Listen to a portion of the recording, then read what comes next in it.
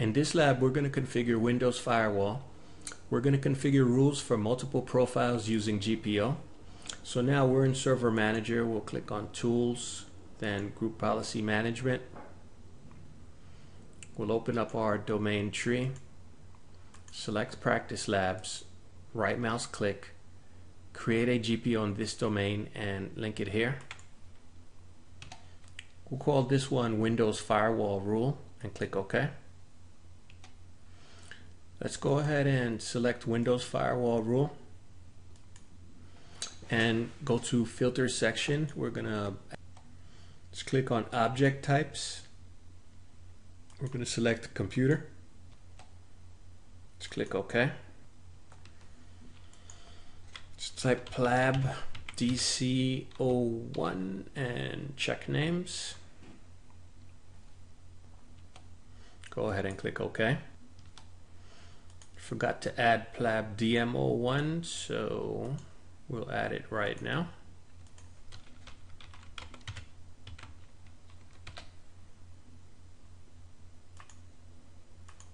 Alright, so we have two computer names added to our list in the security filtering.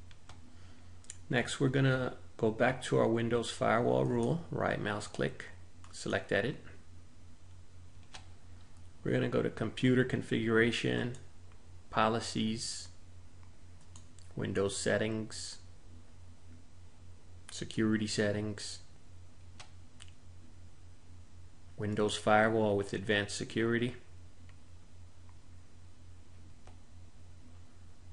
Let's right click on Inbound Rules and select New Rule. Let's select Custom, then Next, Next. Protocol type, we will select ICMP v4 and Next. The scope will keep the defaults, the action will keep the defaults, and the profile will keep the defaults as well. We'll name our rule Firewall Rule PLAB DC01, PLAB DM01, and click Finish. There you have it, our first firewall rule for our domain controller and our domain member. Our next step is to create our connection security rule. Let's click on Connection Security Rules inside of Windows Firewall, right mouse click, New Rule, select Custom, Next. On endpoints, we'll keep these defaults, Next. On requirements, we're going to select Require authentication for inbound connections and request authentication for outbound connections. So, inbound connections must be authenticated to be allowed. Outbound connections are authenticated whenever possible, but authentication is not required. Next. On the authentication method, we're going to use computer and user Kerberos version 5. Restrict communications to connections from domain joined users and computers. Provides identity information for authorizing specific users and computers in inbound and outbound rules. Next.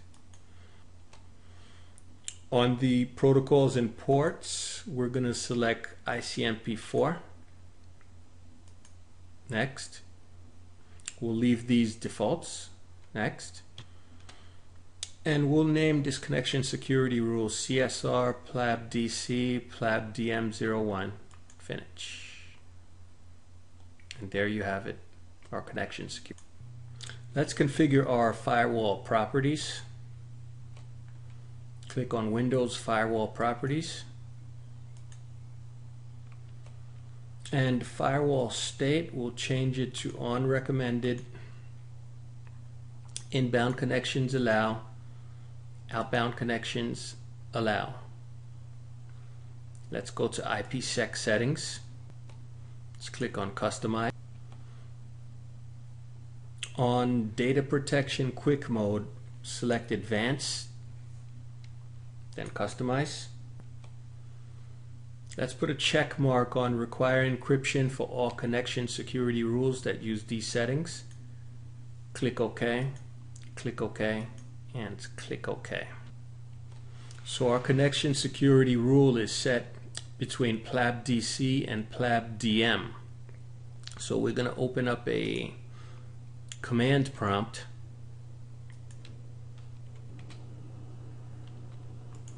And let's do a group policy update.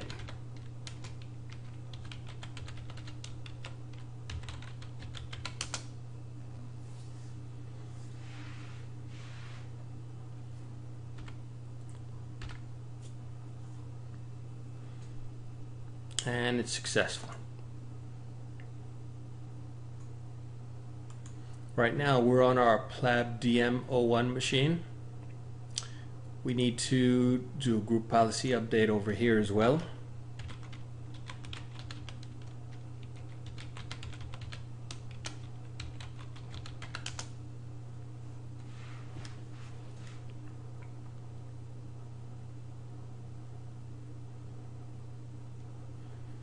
All right, also we're going to monitor connection security rule. Let's set up the connection security rule policy. Let's open up a command prompt, and remember we're back on plabdc01.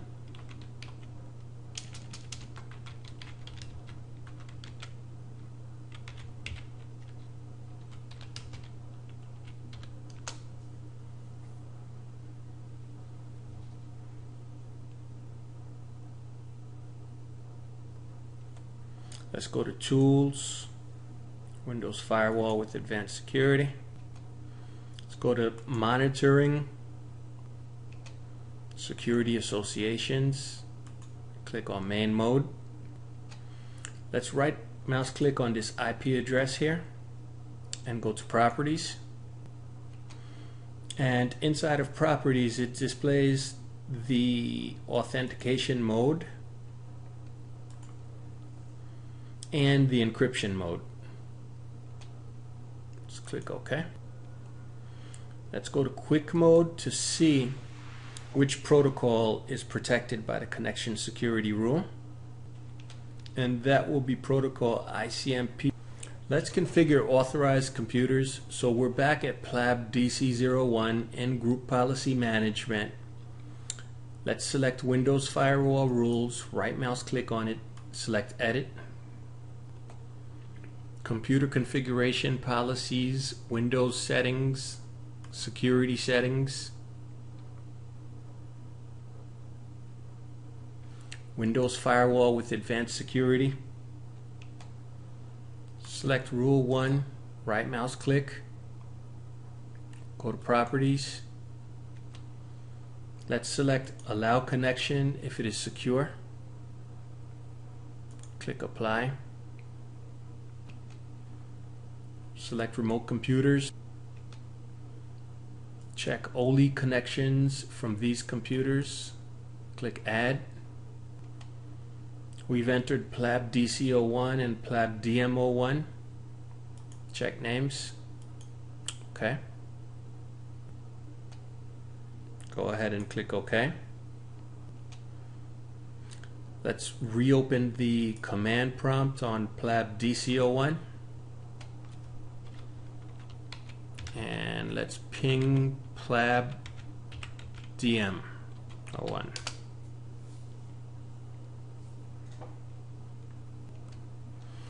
Let's go ahead and switch to our Win7 box. Let's open up a command prompt. Let's ping plabdc01. No response.